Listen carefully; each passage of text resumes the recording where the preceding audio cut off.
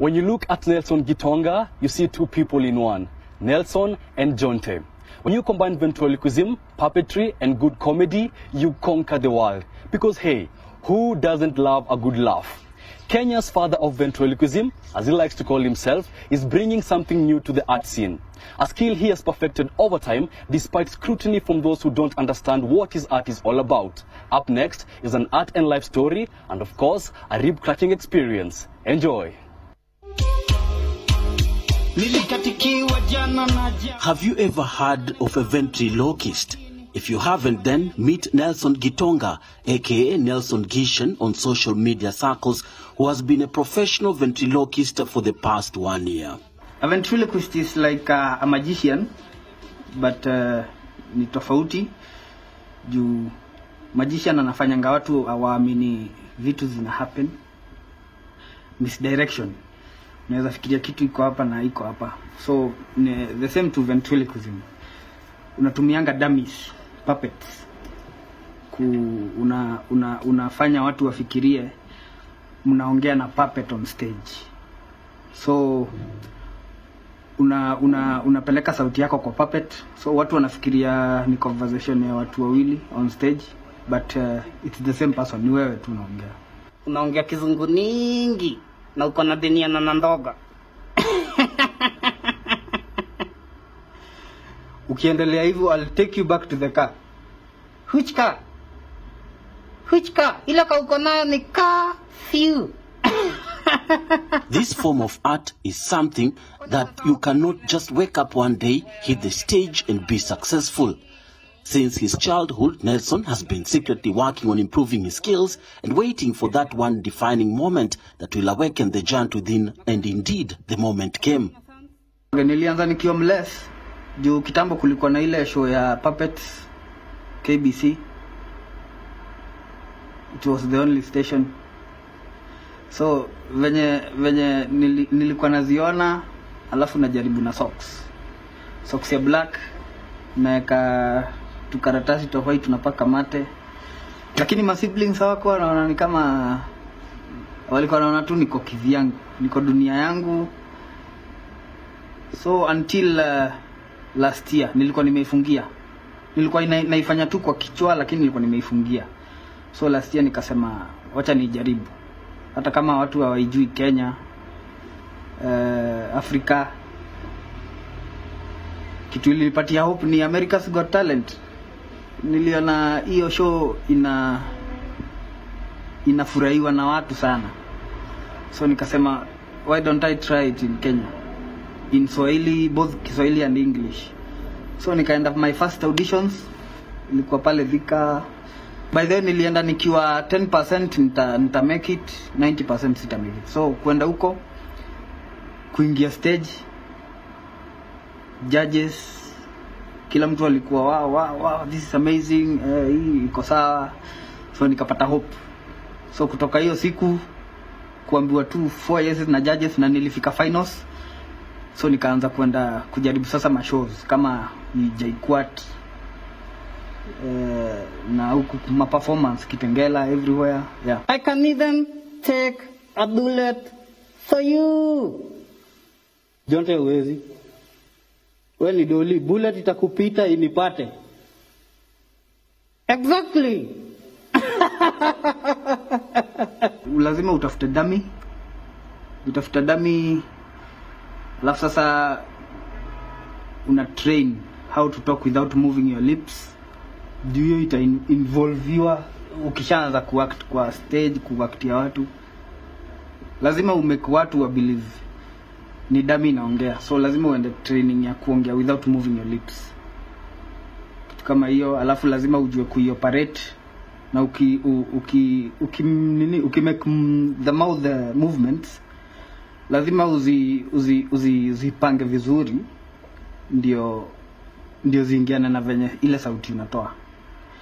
Juu unaweza ongea hivi lakini mdomo ya puppet haiendani na puppet. Watu watakuwa confused. Jonte, nini jo? Sasa italala na nani? Si amka jo. Ota kunsumbua. Even though his first public performance was a success, he was terrified to the core on the prospect of going on stage, especially in front of the JKUAT students. JKUAT ni crazy Kena na Flako walini invite nienda nijaribu show yangu na the most fierce judges audience ni mastuda wa JKUAT. So nilipeleka show yangu huko kama natetemeka. So at first waimbaji wakaimba kwanza wakatolewa, so acting ikaingia. Na surprisingly nilitoboa, niliwachekesha sana. Mpaka nikienda kutoka stage MC akaniita akaniambia, huku ukichekesha watu hivyo lazima upatiwe maigwe huku. Igwe. Sasa alafu kuna ile kitu ilinipatia moral kwanza. Ukishaona ukiperformia audience alafu uone watu wametoa simu, wanaanza kukurecord, at least unapata hope, unasema hii kitu inabamba watu. Niliacha ukitafuta demo sura mbaya, ulipata? Nilitata. Den sura mbaya. Lakini haga. Yeah, first of all, to be a ventriloquist, lazima kwanza umbebe kama mtu. Mahali analala, lazima umtengeneze kitanda, lazima umtengeneze nguo. Kama kuna drawer ya shelf yangu ya nguo ya wife, ya watoi na ya dami. Kama ni dami mbili, dami zote mbili. Ndio kwa kichwa yako all the time usemage huyu ni mtu. Juu ukikosa kufanya hivyo, ukienda stage hautambeba kama mtu na unaweza blanda. So inatakaga hata mkikaa maisha ya kawaida, hata kama uendi show, unamtoa saa zingine mna have a conversation, anaongelesha watoi huko. By the way, watoi walikuwa na muogopo first time, lakini sasa hiyo washamzoea, wanaongeaga na yeye. So hata unaweza sikia nimemiss Jonte, siwende umtoe tuongee na yeye. So lazima umfanye kama mtu. Ndio ukienda stage muongee kama watu wawili. Lakini ni the same thought. Yani unatengeneza mtu kwa kichwa, alafu ukiperform unamtoa, mnakuwa wawili sasa. Just like any other profession, researching and exhaustive preparation is important before going on stage. Ina depend. So kama tuseme umeitwa kwa an adult show, you must create adult jokes. Unaweza enda nasty kidogo. Ikikuja ni kids show, lazima utengeneze kids, vitu zina before uende hiyo show ya watoi, lazima ustudy what makes kids laugh. Ni nini inafanyanga wafurahie? Ni vitu gani unaweza fanya ndio wafurahie?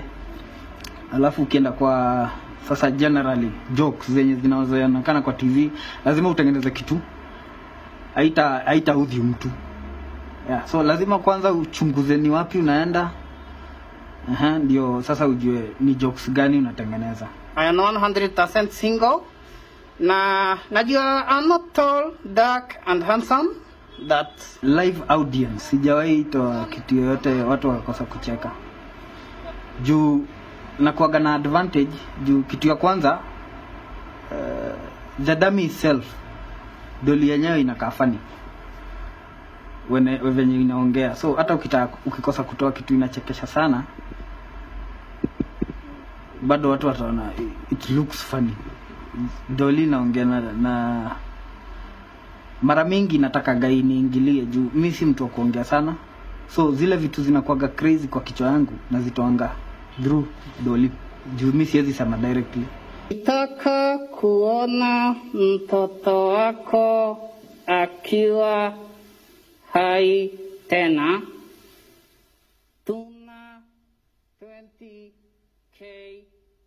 Nimeaccomplish kunini kuonekana kwa TV na to be the first ventriloquism in Kenya. Naweza furahia sana kukuwa the father of ventriloquism. So kuna wase kwa inbox wameni approach wakaniuliza, can you train me? Sijafika kukuwa mkubwa, lakini wase wameni approach DM sana wakiniuliza, I want to be a ventriloquist, so can you show me how?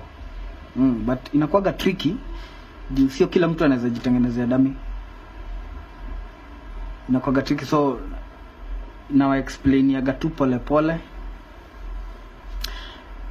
Within the next few years or months, I hope to be naweza penda kufundisha watu wengi kufanya hii art. To be a good ventriloquist, you need to connect more with the dummy, and it's something that has a huge impact on how you perform. So, kuhusu corona wa Kenya, nini ni karao? So, naweza tenda kuadvise hivi, corona iko na inaua, ni ukweli. So, before vaccine ifike, watu endelea kuvaa underwear. Jonte. Sorry. I meant mask. Indeed, when you tailor and create your own art, it surely serves you best. Now, since the adaptation of the Ankara